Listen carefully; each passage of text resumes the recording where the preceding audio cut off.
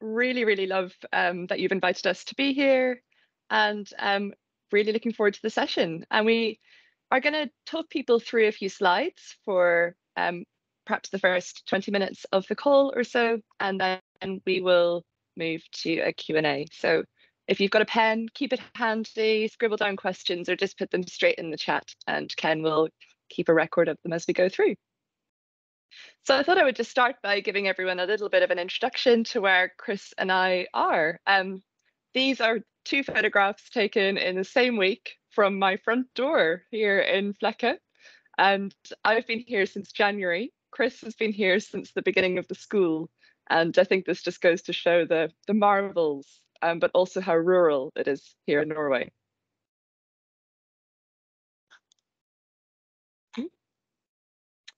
So as you can see in this session, we're going to give you a bit of a walkthrough of what stands out to us about the new DP Physics Guide, which will be first assessed in 2025. We're then going to talk about how we've produced our textbook to most help you to address everything that's in the guide. And then we are going to talk through our resources for teachers, how you can use the textbook and the ebook in front of your class, and finally, how you can continue to professionally develop in anticipation of the new guide. So I think all of us who've opened the guide will have noticed the most noticeable thing, I think, is the themes. This is a new way of organizing the course content. There are 5 of them: space, time, and motion, the particulate nature of matter, wave behavior, fields, and nuclear and quantum physics. The skills like measurements and uncertainties no longer feature in the main topic chapters, but they're still there under the tools that a physicist uses: experimental techniques, technology, and mathematics. And then there's also a great deal of attention in the guide given to the inquiry process, so exploring and designing, collecting and processing data, and concluding and evaluating. Chris, do you want to come in at this point? I would just say a few things. For me, it's not early here.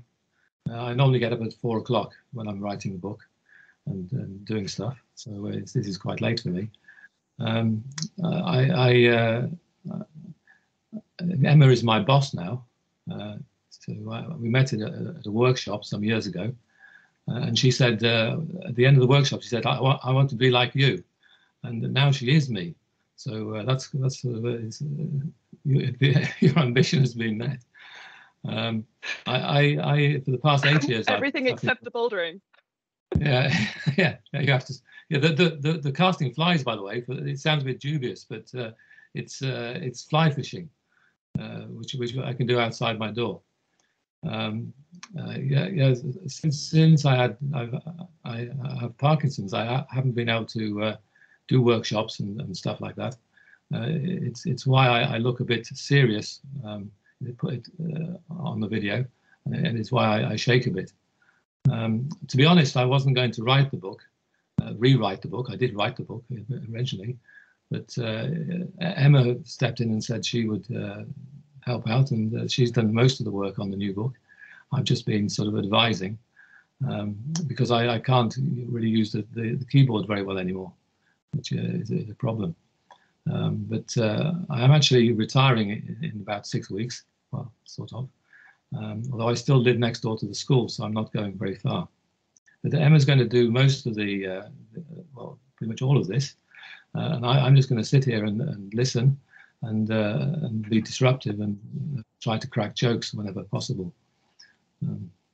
So I hopefully haven't lost my sense of humour through Parkinson's, just some other things. Okay, so I'll try to chip in whenever possible. You can see, I don't normally open my curtains. It's normally a red backdrop if you've seen me on webinars before, but today it's not so bright out there. Okay, over to you. Great. So back to the physics. Under these 5 themes, we have these topics, and I think Under space, time, and motion, everything's quite intuitive. Kinematics, forces and momentum, and so on. You'll notice that the option content, or what was in the option of rigid body mechanics, has now joined the main field for higher level students. And we also have relativity in the same way.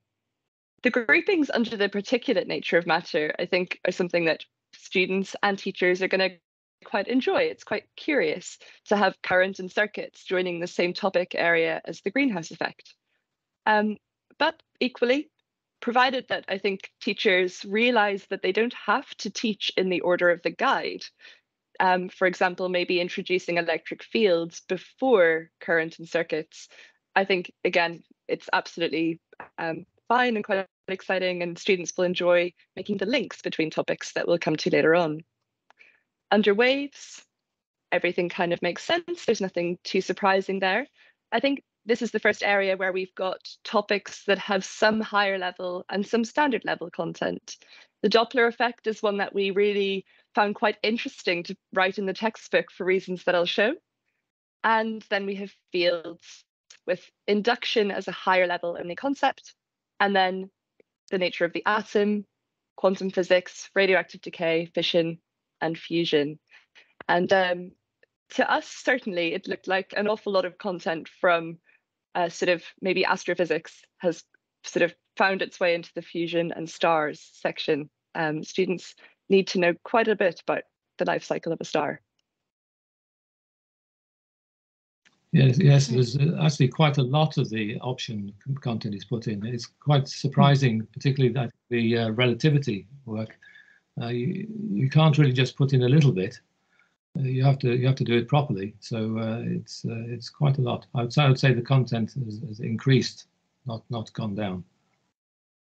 Yeah, we've seen a few teachers who've done calculations of how many lessons they plan to be teaching for. We certainly think it's going to be a bit more. Some have said it's about the same. I guess it just depends how long you want to spend on each thing.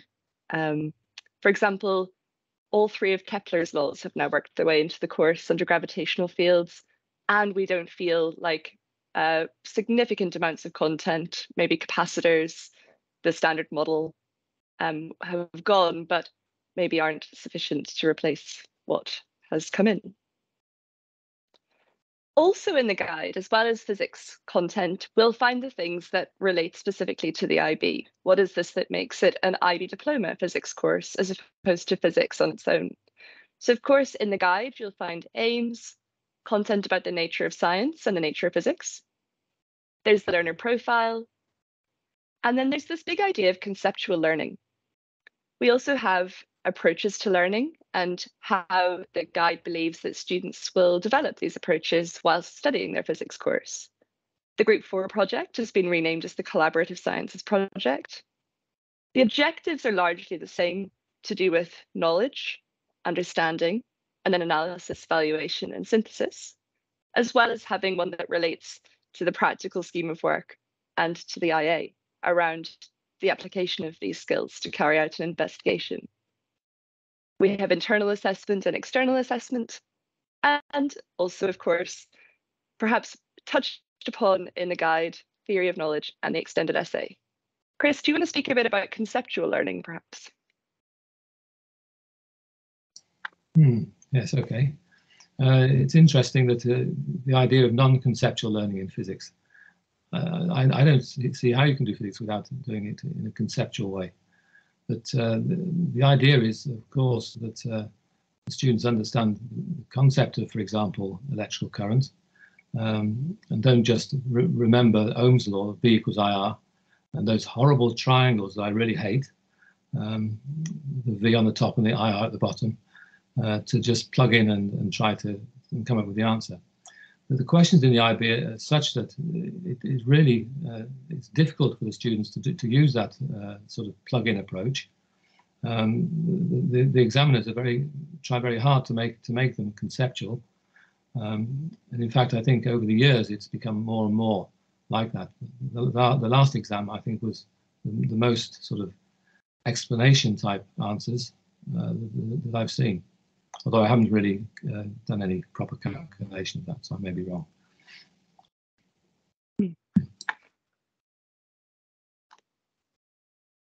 So I guess the big headline that we would like teachers to feel reassured by is that physics remains physics. If you've been teaching the IB Diploma Physics course up until now, or really any post-16 physics course, you're going to know the majority of the stuff. I know that I have to brush up on my relativity in quite a significant way. My degree's in chemical engineering, so maybe I've got an advantage in areas like the gas laws and thermodynamics. So I think all of us are going to have to work a little bit to up our knowledge of the options. But on the whole, it's so far so good. So what have we done with our textbook to maximize the way that, I guess, the ease that you will have in communicating the course?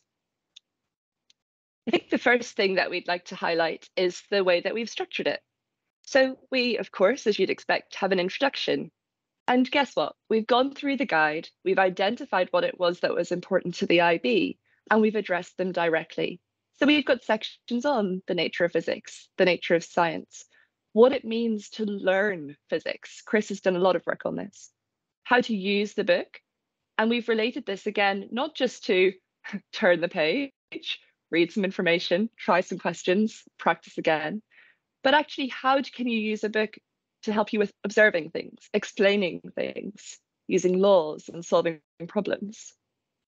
We've included a chapter on the skills, and we're actually really proud of this chapter because I've sort of done an audit of all of the skills that were mentioned in the tools section of the guide. And then I've addressed them very clearly in the skills chapter or provided a note as to the page or topic that you can go to find that skill. And we've done this very clearly, a bullet point list, so that students can almost tick off what they've done as they do it. And that's in terms of experimental techniques, technology, and maths. We've, of course, then got 24 topic chapters for 24 topics. I know that when I was a physics teacher of the last guide, or still am, I, to be honest, wasn't sure about Chris's book because he made a book, I think, that was great at explaining physics, but one that maybe wasn't as easy for students to know how they were doing relative to the guide. Well, in this version, we've completely addressed that concern or that question mark. So we've got everything spelled out nice and clearly. And as you can maybe see from the very small contents photograph on the right, we've actually highlighted, not just on the contents page, but throughout the entire textbook, every single line that is higher level only in the combined standard and higher level book. We think that's going to be really popular and make it super easy for you to buy just one textbook for, all students in the class. They can use the same one. But if it's a mixed class, your higher level students will know exactly what extra they need, and your standard level students will know what they can leave out. And then we've also put a lot of effort, we're quite proud of this, into our theory of knowledge, IA, exams, and extended essay chapters too. Chris, maybe you want to talk a little bit about the kind of physics flowchart that we made and the nature of inquiry. No. That's absolutely fine. Chris actually made this little diagram on the left where he talked about how it is that that physicists actually work. You observe something. The problem is I can't see your diagrams. I can't see the presentation. So I don't know what you're talking about. Sorry, Chris. It's the diagram about how we observe something. You then ponder whether you can explain what it is you've observed already.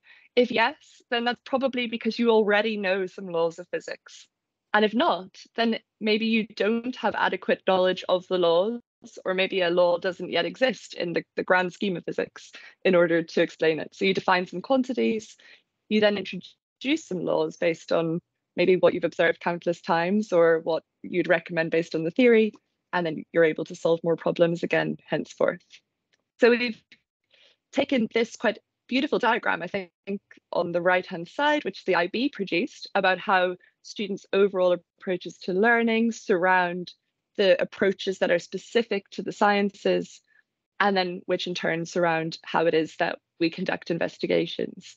And we've sort of I think, turned it into something that students will really enjoy learning about. It's sort of a lesson in epistemology. Onto our resources for teachers. I actually feel with this book like you could prepare for your lessons through reading it yourself, because within each chapter, we have an overall discussion about the theme, like space, time, and motion. We then have what I consider to be quite a well-chosen photograph to introduce the topic, and a detailed caption about that photograph. The guide has guiding questions, and Pearson have done a great job of getting permission from the IB to use everything that they've produced, basically. It's a fully IB affiliated and collaborated with book. So they've kind of given us the seal of approval. It meant that Chris and I had to go through an extra layer of checks and make final amendments. Then each chapter, of course, has an introduction, a list of the understandings that the IB have given us, and then topic content, the actual substance of the chapter with diagrams and equations and derivations. We've also included all of the linking questions. And what we've done, unlike the guide, these linking questions create bridges between topics, is we've actually given then a hint as to where you'll find the response to the link, the other side of it, which the guide doesn't do. We've got experiments and simulations actually baked into the book so that you could almost have students follow the instructions and do little else beyond the book. And then when the chapter is concluded, we return to the guiding questions and we respond to them. And if you were to read these guiding questions revisited sections together for the full book, all 24 chapters in a row, it would really, I think, tell the story of physics right the way through. We've also taken care to ensure that the chapters can be read in isolation. So you could perhaps, approach the currents and circuits topic if you wanted to after or before you tackle fields. It doesn't necessarily rely on what's come beforehand. And then we have an absolute abundance of practice questions, something in the order of 100 to 150 marks worth of questions per chapter.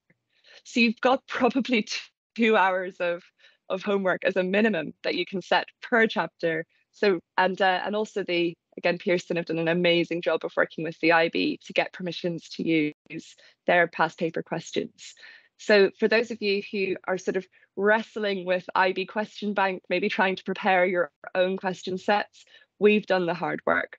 We've gone through them. We literally sort of stripped off of question bank every question that could possibly have linked to the chapters as they are in the new guide. And then we've taken out the specific parts of that question that are no longer contained. We have kept the odd question that we think extends students' understanding. We've also got some thought-provoking, qualitative thinking physics questions. We've got some Olympiad questions as well. We've got some questions that Chris and I have devised. Some of them will be familiar from the previous edition. Most of them are new. But I think you'll find that pretty much 100% of the sort of consolidation and practice that you would like students to do is found literally right here in the book. I think when I was preparing the answer and worked solution pages over Christmas this year, it came to like 100 pages worth of worked solutions. And that's an extremely small font. So it just gives you a little flavor. Within the chapters, we also have these boxes. So most of these you will recognize in terms of the worked examples. We really liked the worked examples from the previous guide or the previous book. We've updated them though to make sure that they match, and also just done extra quality checks to make sure that everything that should be in italics, like variables, is, and everything that shouldn't be, like units, is not. We've got exercises for students to kind of practice little chunks of information, maybe doing some potential difference, current and resistance calculations. And we've got boxes on the nature of science, the global context in which the information becomes relevant, interesting facts, skills, theory of knowledge, key facts, like what is it from that whole page that you must remember, hints, and challenges. So a couple of examples. Here's the beginning of our greenhouse effect chapter. So you can see we've got a photograph on the left, and then on the right-hand side, we've got our caption, the guiding questions, an introduction, which includes a nature of science box, and the understandings. From the same chapter, here's a fairly typical looking explanations page. As you can see, it's quite rich with diagrams and it's quite well structured, but we also haven't shied away from showing students, rich prose that they can read in detail. On the right-hand side at the bottom, you'll also see a linking question, and it relates to something in chapter C4. Also within the same chapter, we've got a skills box. So this actually helps students to construct a computer simulation that models elements of the greenhouse effect, as well as an exercise. And on the right-hand side here, you'll see the guiding questions revisited. So the same questions are repeated. And then we have something like 7 bullet points there, which summarize all of the information that students should have gained. And there are also 3 linking questions on this double page spread as well. This is a sample page from our practice questions. So you can see that we've got IB multiple choice questions. The multiple choice will still feature in paper 1, section A, where paper 1, section B is all about data analysis, and then paper 2 is kind of longer answer questions. So we've been sure to include lots of multiple choice questions, and but also some of our own. And then I just wanted to give an example of a chapter that does have a mixture of standard and higher level material. And Doppler effect, as I mentioned, was probably the hardest one of these, because the only distinction is that higher level students need to know which equations to use, whether it's moving source or moving observer, whereas standard level students merely need to know what the diagrams look like. So we've sort of included in bold a discussion around this. Standard level students will notice that the wavelength and speed effects for moving sources and observers are different. Higher level students are required to calculate the frequencies in each case by carefully selecting the appropriate equation. And then more typically in the book, you'll just see a little rectangle with HL written in it, as you can see for that worked example on the right-hand side. And the questions at the end of that chapter, you can see here that most of them are doable by all students, but we've got those little rectangles once more for the higher level specific sections. So on then to how you can use this book, not just for students on their own reading or for you preparing or them doing questions, but also actively as a resource in the room. I think something we're quite proud of is that, dare I say it, you hear a lot in the kind of media and in the modern day about like decolonizing the curriculum. And this kind of starts with textbooks. And we've taken really good care, I think, to not just go with the standard kind of examples of all of the physics ideas. And we've tried to bring things up to date to the greatest extent possible as well. So, for example, we do have the Hubble Deep Field in the book, but we've also got the James Webb photograph from July 2022 as well. And we've used the James Webb Telescope launch as an example of Newton's third law. We've got a Rube Goldberg machine. Those have become quite popular in advertising and other videos. We've got a Japanese female breakdancer. We've got the flooding that took place in South Korea and contrasted that with the extremely warm weather events happening in Western Europe at the same time. We've got the LIGO experiment rather than merely, CERN as an example of what's happening in the modern day. I had a little look under the gravitational fields topic at where on Earth has the lowest gravitational field strength, and apparently it's the summit of a mountain in Peru. We've got a mention of SESAME, which is a Middle Eastern collaboration particle physics accelerator. And we've drawn attention, I guess, to other modern crazes like podcasting when we discuss microphones.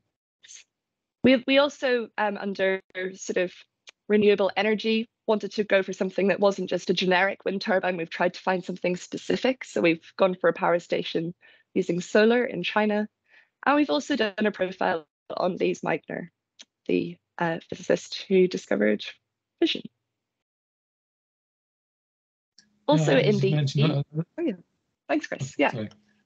There's also a lot of humor in the book. You may not realize it, but there's a lot of jokes. There was actually more jokes in the original version, but my first editor took a lot of them out. But I actually made it on Reddit as a sort of a trending item.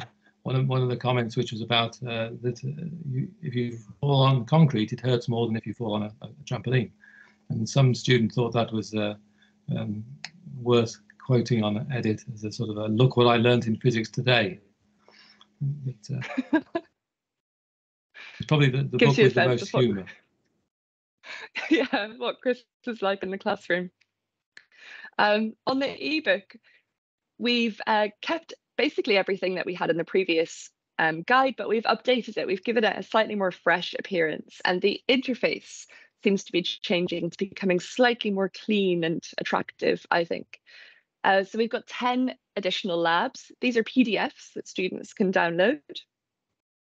We've got 7 virtual labs as well, which use things like GeoGebra. So for schools that don't maybe have labs or easy access to technician support, the students can work through those labs with no equipment at all. A little project that I did over sort of December of last year was to go through every single simulation in PhET to find those that were sort of very related to this IB physics course. And I've made sort of a mini sort of flashcard guide to each of the PhET simulations. So 39 of those. That's another 39 kind of labs that your students can do to learn the course. We have sort of significantly increased the access that we have to videos. Pearson have put a lot of money into purchasing these videos and getting the permissions for us to use them. And we've explained them this time around as well. We also have an annotated IA, and we've considered in detail how it relates to the new criteria, these equal splits of research design and concluding and evaluating. We've got practice questions for paper 1 section B, that's the data analysis stuff. We, although it doesn't have a typical topic chapter because measurements and uncertainties, as I've said, is gone, we still felt that that was really important. We have 294, no more, no less, multiple choice questions. So that's about 12 per chapter. These are organized into quizzes for you that as teachers you can assign and which are automatically marked for the students. And then, as I mentioned, I spent a long time preparing both answers and then more detailed work solutions. A lot of those align perfectly with the original IB past paper question. And all of this is included. I don't know too much, if I'm honest, about the mechanics of how all the different textbook companies work and how it works for the authors. But Chris and I certainly really like the fact that we don't need additional packages or more subscriptions to be able to do all of this in our classrooms. And then drawing things nearly to an end, we just wanted to let you know too that we've prepared some sample lesson plans for you for the wave phenomena chapter. This is the chapter that's been released early for you to have a look at and see whether you like the look of the book. We've done 5 lessons to cover this C.3, so water waves, light refractive index and Snell's law, single slit diffraction and modulation, double slit interference, and then multiple slit and diffraction grating interference. We've discussed in those lesson plans what it looks like to teach a mixed SL-HL set, who should be there for which sections. And within those lesson plans, we have sections on context, the understandings, misconceptions. That's something I remember digging into a lot when I was training to teach.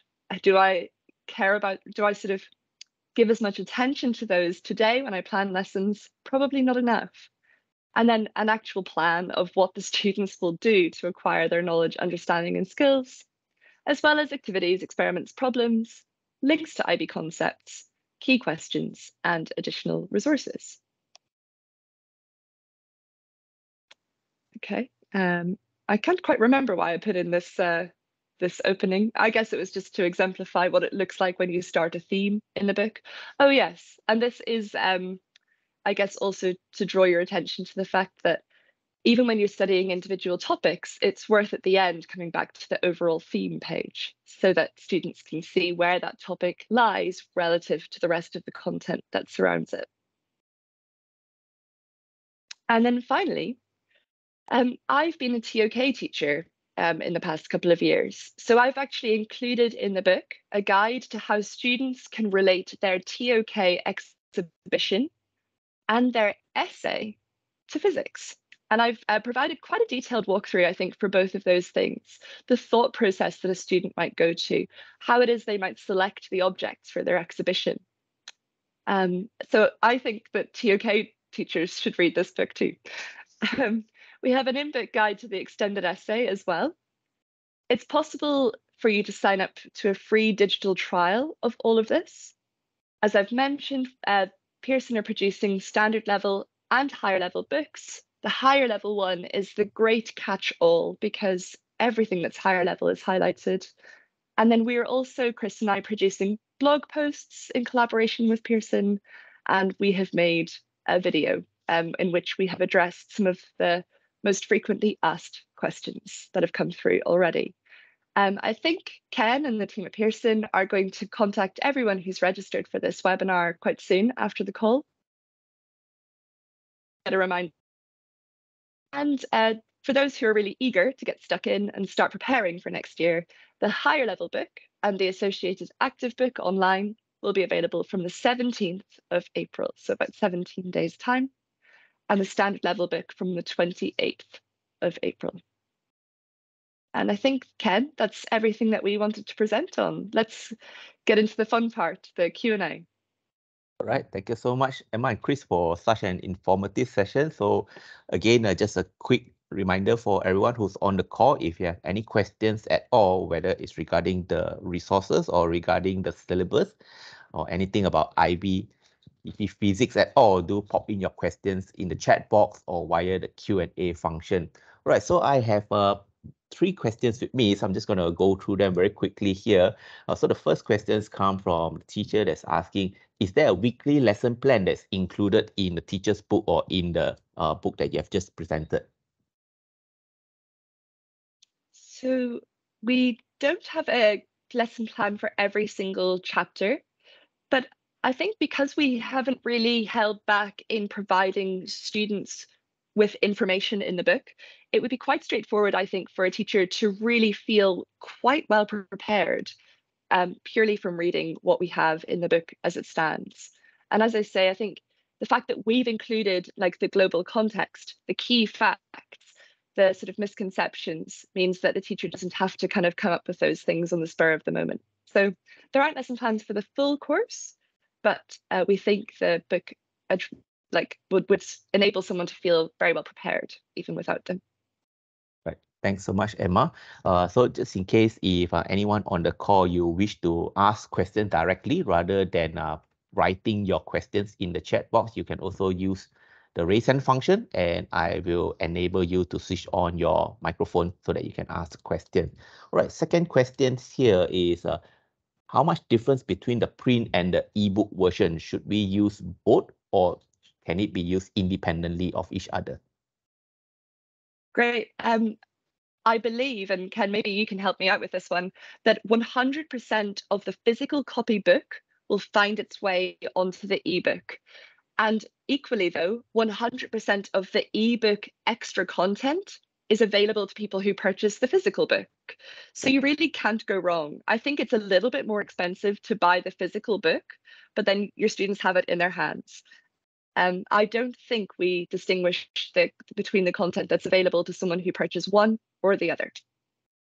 Yep, that's exactly right, Emma. So for anyone that's purchasing, there's really no difference. You can use either one, either the digital subscription or the print book itself. Okay, so there are several questions that come in from the chat box. So I'm just going to ask questions from Thomas. So Thomas asking, am I to understand that the higher level book can be used as a book for combined level classes, or are you producing a separate combined class book? So the higher level book is the one that I will probably purchase for all physicists at my school. This is because it's got 100% of the higher level content. Obviously, all higher level students need to know 100% of the standard level content as well. But I think it does a really nice job of allowing standard level students to see like a little bit extra. What would a little bit more in this topic look like? You know, standard level students aren't necessarily uncurious about the rest of physics. It's just they have other priorities in their curriculum. So I'm sorry, Ken, maybe this is the wrong answer, but I think the combined book is the right one for my classes. It's the one that I would go for. Chris, do you want to come in on that? Because Chris, for people who don't know, always teaches a lot of kind of combined classes, and he has quite a unique style in the classroom. Yeah, I would go for the high level book, yes.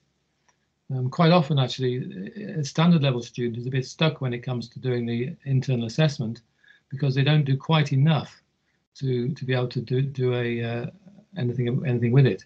An example in the last curriculum was the simple harmonic motion, where they didn't even have to do the equation for a pendulum, and then they can't really do anything. So we often go a little bit further to just give a little bit more than maybe the IB requires, so they can actually have a bit of a better understanding. Right. Thanks, Emma, and thanks, Chris. Thomas, I hope that answers your questions. Another question from Steve. So Emma has covered this much earlier in her presentation, but it's worth reiterating that once again. So Steve is asking, do you have any other resources like PowerPoint or video links in the textbook? Oh, wow. It's like he's priming us to kind of summarize all the great things. So yeah, so the book is a standalone, absolutely amazing resource. And we think it has everything you need. But just in case that wasn't enough, we've got like 40 videos, all fully explained, about 40 PhET simulations fully explained.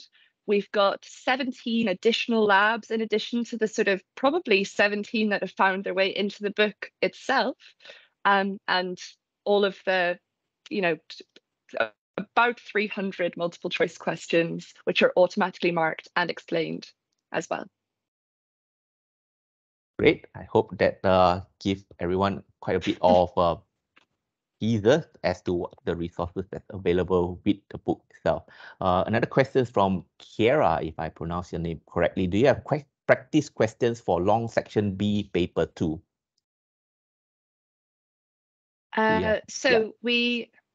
Oh, sorry, yeah, got it. So just to kind of remind everyone or to tell everyone, the two exam papers in the new guide are paper 1, which is around half multiple choice questions on the full course, half data analysis. And then paper 2 is kind of like the current paper 2. It's long answer questions for the full course. So we've included multiple choice questions and long answer questions throughout the book for all of the topic content. But in the ebook, that's where you'll find the practice questions on data analysis. We do also have some data analysis, of course, included throughout the book as well. But just to let people know, your students will be really well prepared. And we've also even like signposted in the book. Oh, 20 mark question. Yeah, some of them are 25 actually.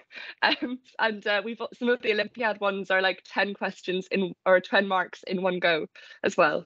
So yeah, thank you for interjecting. Yeah, some of them are, I think quite a few go up to 25 marks. But the one thing we have done though is I guess we did want to make sure that the book was achievable, like that students could answer all of the questions for a chapter without having had to study like everything else in the book first. So in some places, we've split some of the IB past paper questions into 2 halves, like one for one topic and one for another. So we've prioritized learning, I would say, over kind of just giving you like 20 mark questions throughout. Right, great. Thanks, Emma. There's a question that coming from the Q&A. So the teacher is asking, for Emma, can we invite you to our school to conduct knowledge sharing session to our other teachers, either virtually or in person? So I guess that depends where the location is. Of course. Yeah. I'm always keen to travel. I suppose it does depend where. But you know, for the price of a flight, I'm there. Unless you're in Norway, in which case I'll get in the car. I'm sure Chris likes to travel too, and actually Chris's availability will probably increase quite a lot when he retires. We're a good double act, as you can see. Great, thanks. I think the teachers really appreciate this knowledge sharing session, and if we are organizing any other sessions in the future, we'll be sure to invite everyone once again to come for this session. So just another questions in the chat from this teacher that asks, does the book contain suggestions for CAS or CAS? Oh, for CAS, not, I wouldn't say too directly, but what we have done, and I think this is actually, I think it's great because obviously I put it together. But what we have done that I think is really cool is we've got this section where we take the approaches to learning, and we've really bottom lined like what each of those things look like for a physicist. And we've taken the entirety of the learner profile and we've written maybe 4 or 5 lines for each of the 10 characteristics about what a physicist can do to be more knowledgeable or caring or balanced, for example. And I would say that you would struggle to read the book and not pick up on some of Chris's personality and therefore become a more well-rounded, kind of curious, creative, active and service-minded person.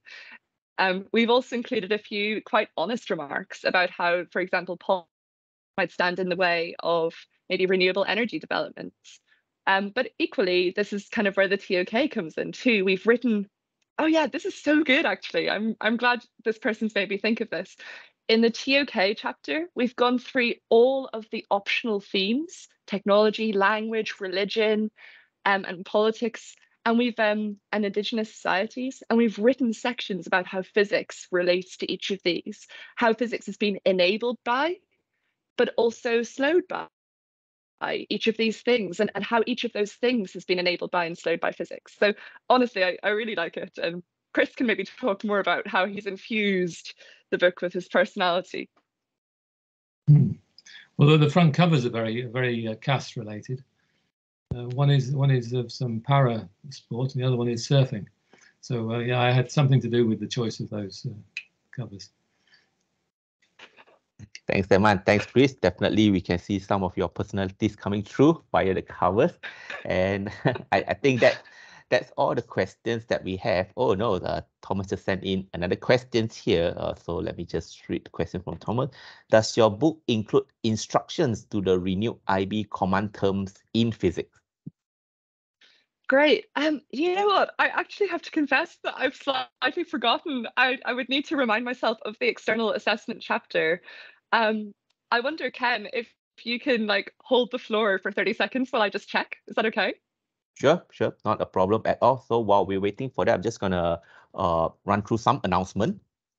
So today's session is focusing on diploma physics. We will also be organizing similar sessions for biology and chemistry teachers with our authors in the coming week, most definitely after the Easter holidays.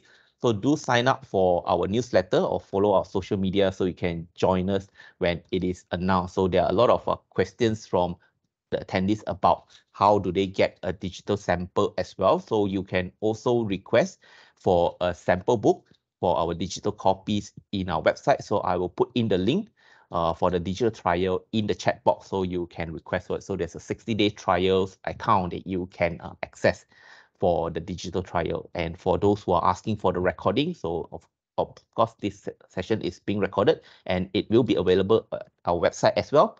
So you can still access and view it again at your convenience. I will put in the chat box so you can also access the recording at any time. Right, Emma, back to you. Great.